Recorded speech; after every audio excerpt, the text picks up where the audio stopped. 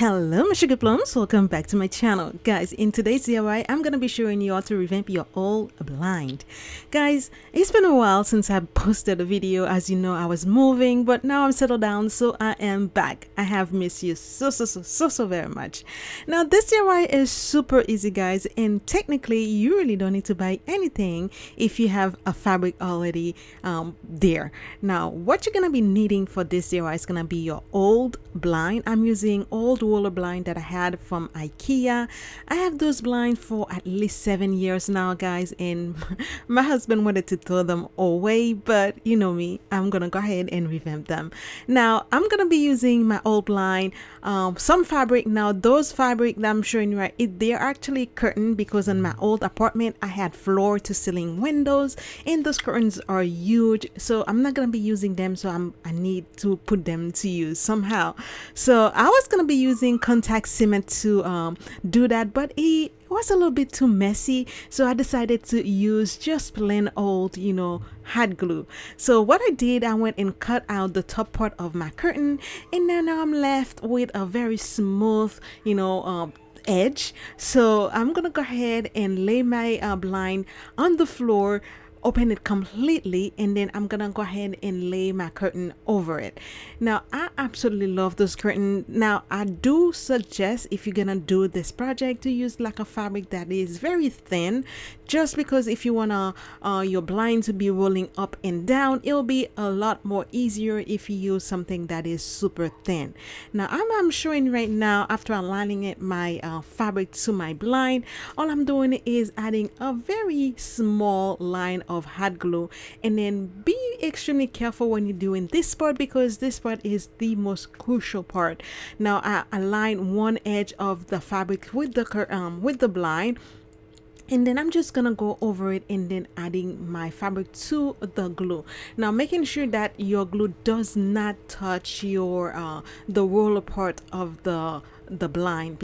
And guys, I apologize if you hear any noise in the background. This is my kid making a lot of noise because, you know, they are kids. So I'm gonna go ahead and continue to do that, and being extremely careful not to glue the fabric to the roller as well, guys. So making sure you glue it very close to the roller, but not on the roller itself.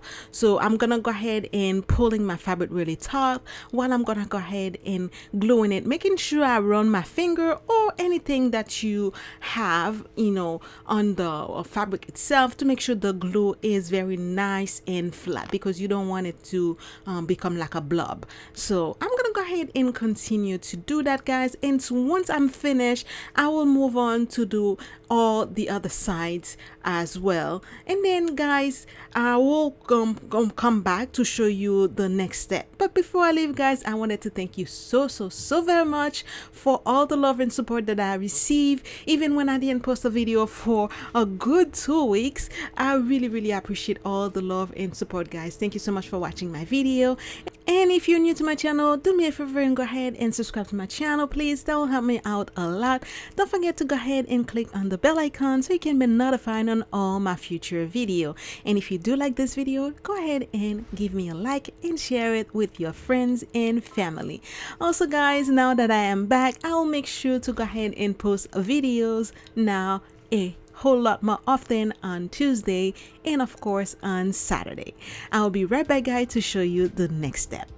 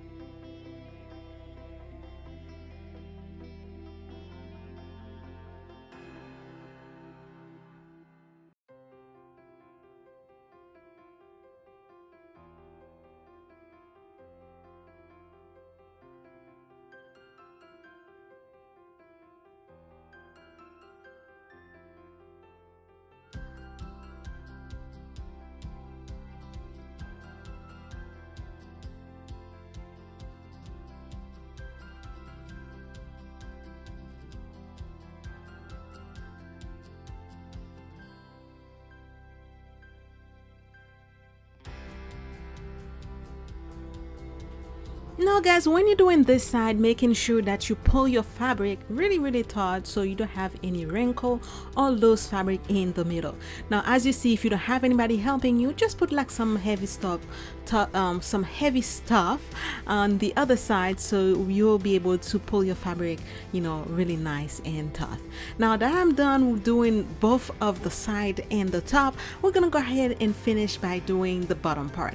Now as you can see, the blind have like the blind itself roll under it, so we're gonna go ahead and repeat the same thing so we can have a very nice edge finishing at the bottom. So all I'm doing is taking the fabric and glue it under the blind itself, and once we are done, we're gonna go ahead and cut all the excess fabric that is left both at the bottom and on the other edge. Now because my fabric is a very sheer thin fabric, it actually fray a lot when I cut it off. So you know, the best way to do to fix like a fray fabric is to use like fire on it and slightly go over it to seal those, you know, those edges. Now if you are underage, please don't use fire yourself, because you can, you know, hurt yourself or, you know, put something on fire, because you don't want to do that. So if you are underage, make sure you have an adult there helping you do this part. But you know what, if you're not using a fabric that doesn't fray, you don't need to worry about this part. Once you finish gluing your fabric to your blind, then you are done. Now I'm gonna go ahead and cut all my fabric, you know, using a little bit of fire to seal the edge that was fraying up. And then the next step I'm gonna be doing is just taking the little hook that goes at the bottom part of the curtain, just, you know, the one that will help you pull up and down the blind itself, and I'm gonna go ahead and add it, and then that's it guys, you are done. And then because again I'm using a very sheer fabric that tend to wrinkle a lot, I'm just gonna go ahead and use an iron and iron it while it's on the floor, so that way we have a very nice wrinkle-free roller blind, and it will help a lot with the pulling up and down of, you know, the blind if you don't have any wrinkle on it. And that's why I suggest that you guys use a very thin sheer fabric, or, you know, if you want your blind to remain, you know, like on a size that you actually have to leave it there, you can use any type of fabric that you want. But I want my blind to still go up and down, so that's why I use the curtain. Besides, I love this curtain. And voila guys, we are done. This DIY was so easy. I really didn't buy anything. All I used was my old curtains, my old blind, and some glue. That's it. How easy was that guys? So I will be seeing you in the next video guys pretty soon on Saturday, and again we'll be posting regularly now because I am settled down in my new place. And guys, don't forget, at the end of this month we're gonna go ahead and do a giveaway.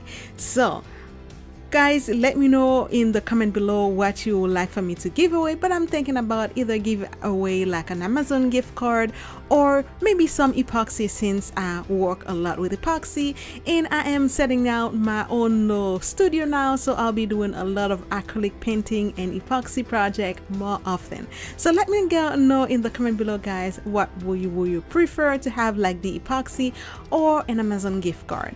Guys, that's it for today. I hope you enjoyed this video. If you do, don't forget to go ahead and check my other videos and like this video and share it with your friend and family. And you know the drill guys, as always, be blessed and stay blessed. I'll see you soon. Bye. Mwah.